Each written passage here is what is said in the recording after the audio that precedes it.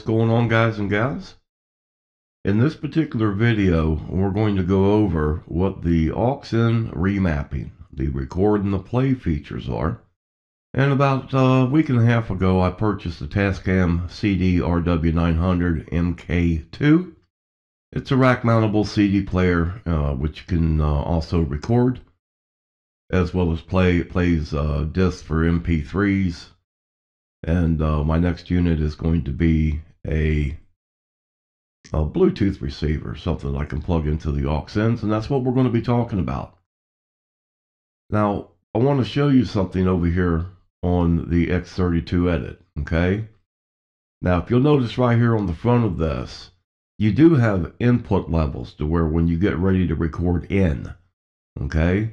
But there are no output levels set on this as far as an adjustment whatsoever.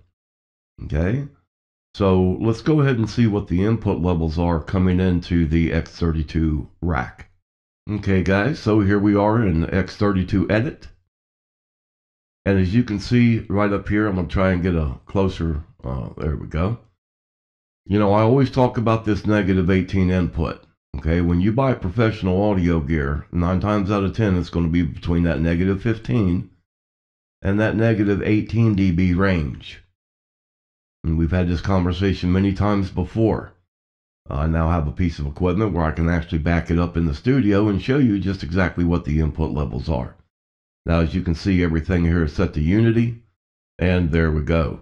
Here is our, as you can see, the high points of it coming in is hitting real close to that -18. And it doesn't matter what you use, guys. It doesn't matter what you set up. Your input should be at a -18.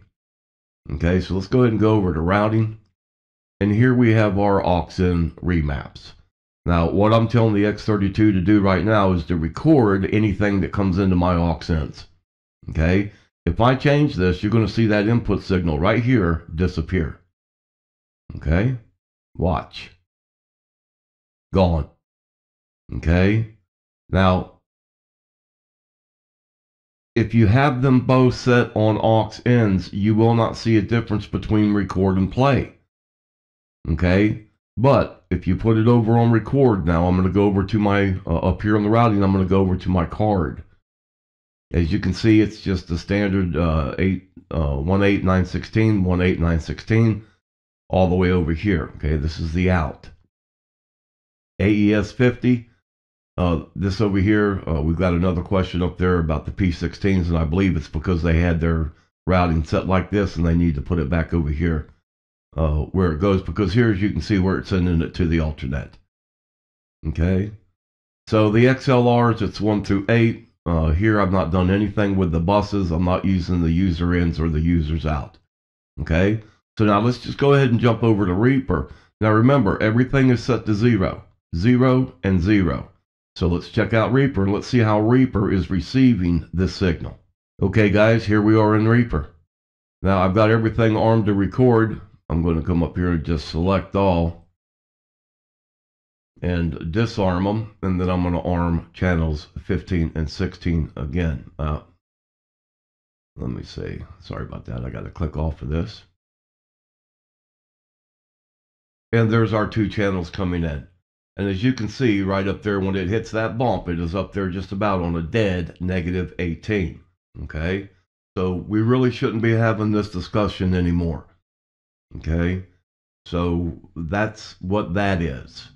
So let's go back over, and I want to point out one more thing, and you'll see in Reaper it's going to show the same thing. If I take something else to record, that is not going to come into my DAW.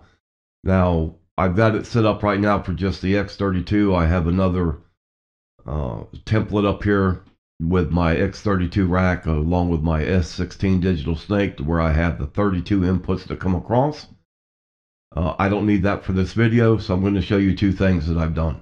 So over here on our record, guys, this is our live in, or our live SD recorders. You can see the USB interface. I've simply got 16 in and 16 out.